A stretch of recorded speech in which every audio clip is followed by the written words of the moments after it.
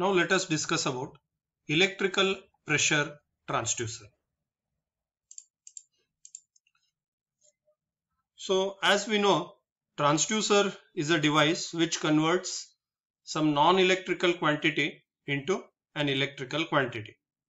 Similarly, electrical pressure transducer is a transducer which converts pressure, the quantity called as pressure, into an electrical parameter.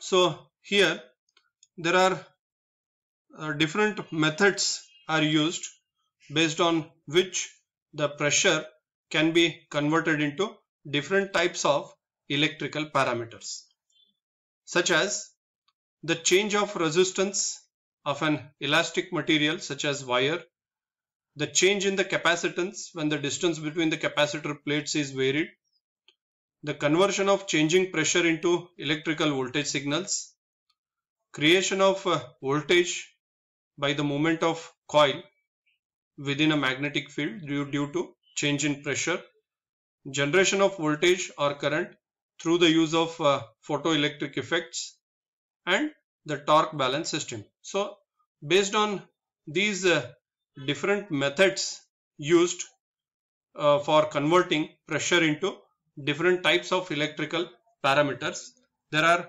different types of electrical pressure transducers which are mentioned here.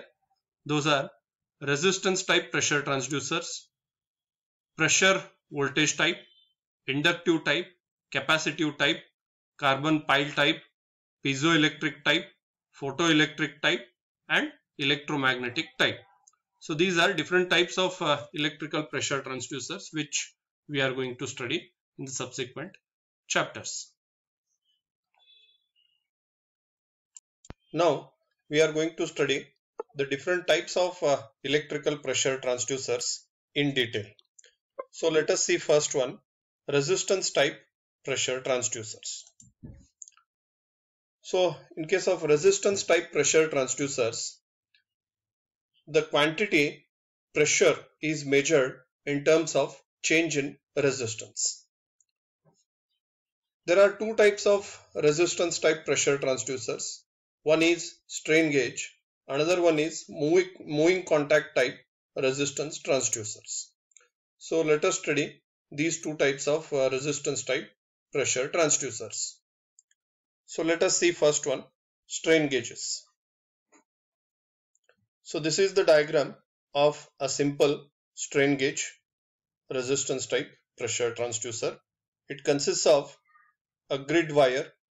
It consists of wire in the form of grid and which is attached over a ceramic or paper backing.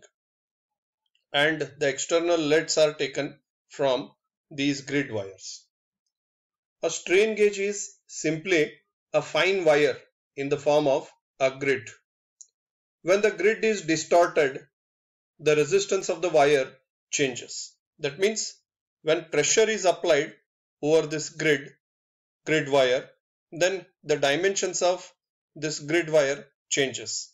That is, its length and cross-sectional area will change, and therefore the resistance of this wire also changes. So therefore this change in the resistance is measured across this wire, which gives the value of applied pressure across it. So the change in the resistance is according to the formula R is equal to rho L divided by A, where rho is the resistivity of the wire, L is length of the wire, A is cross-sectional area of the wire.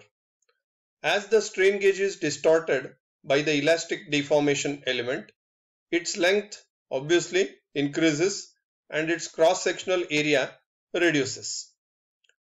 Both of these will cause increase in the resistance of the grid wire. So this increase in the resistance is measured, which gives the value of applied pressure. As more pressure is applied, so the resistance will increase accordingly, and that resistance is measured.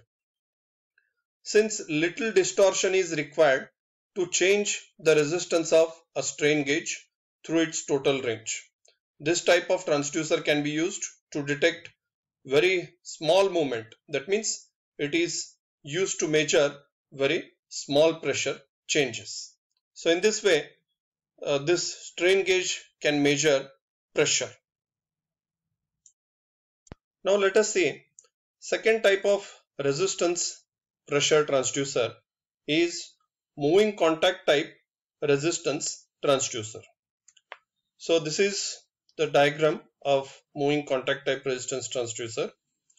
So this is the pressure where this is the part where we are applying pressure, and this is the bellows over which pressure is applied, and bellows is connected to spring, and this is a fixed contact, and the spring is connected to a slider which slides over the resistance element, and lead wires are taken across the resistance element, which is variable one.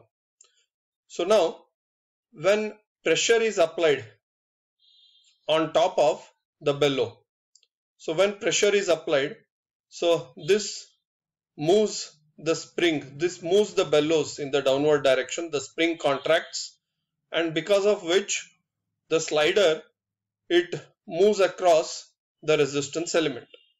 So obviously this will change the resistance value of this resistance element, and this change in the resistance is measured with the help of bridge, any of the bridges which are used for the measurement of resistance.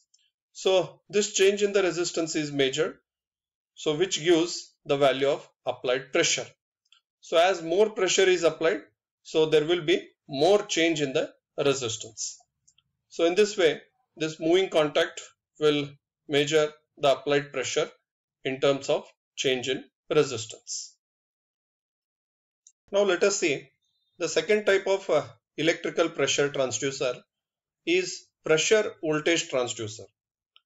In case of pressure voltage transducer, the applied pressure is measured in terms of change in the output voltage.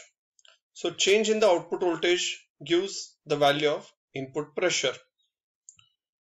So here one of the simplest of pressure voltage transducer is a potentiometer. The potentiometer is used to convert a pressure signal into an electrical voltage. So as you can see, this is a simple potentiometer where input voltage is applied across a variable resistance. So the output is, this is the output is connected to voltmeter to measure the voltage across variable resistance. Now this slider of the variable resistance is connected to bellows to which pressure is applied.